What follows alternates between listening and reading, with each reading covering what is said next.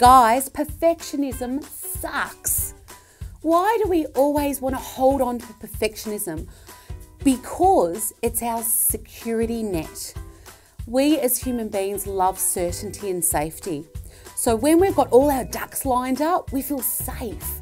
It's like those speakers that go around and they've got their notes and they've got their projector and their PowerPoint, and they feel safe because of that.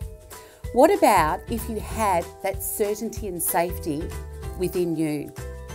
I remember seeing a video on YouTube about this famous person, and he did a presentation and there was press, there were thousands of people, it was all going to be on the TV, and he comes in and he's got his clicker and he's got his prompter there, and he goes to start talking and the prompter wasn't working. So he's going, it's not working. It's not working. And he walked off the stage.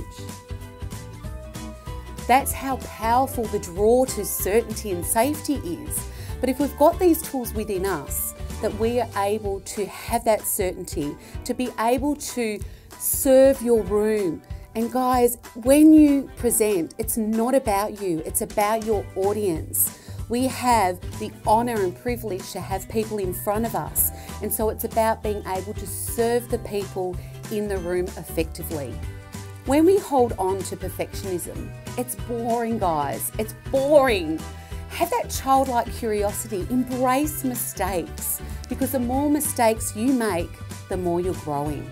I've seen some amazing business people who want to go out there and do workshops and present, and they're getting all their content ready, and so they're holding on to their content.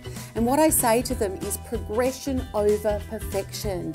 Get out there, make it happen. Yes, have your content, but you don't have to get everything perfect to be able to put yourself out there and go and serve the people that are waiting for you to help them.